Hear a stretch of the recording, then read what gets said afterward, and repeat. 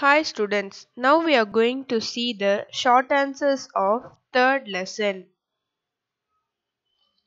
First question, what is energy? Answer, energy is defined as the capacity to do work. Second question, what are the different forms of energy? Answer, the different forms of energy are mechanical energy, wind energy, heat energy, electrical energy and chemical energy.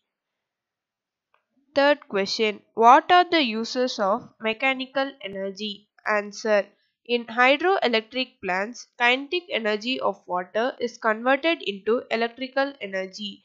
Windmills convert kinetic energy of winds into electrical energy. Mechanical energy of a hammer is used to apply a force on a nail.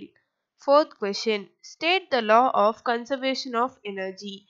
Answer, the law of conservation of energy states that energy can neither be created nor destroyed. One form of energy can be converted into another form of energy. Fifth question, mention the uses of light energy.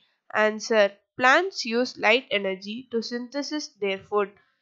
With the help of light energy, our skin is able to synthesize vitamin D. Thank you.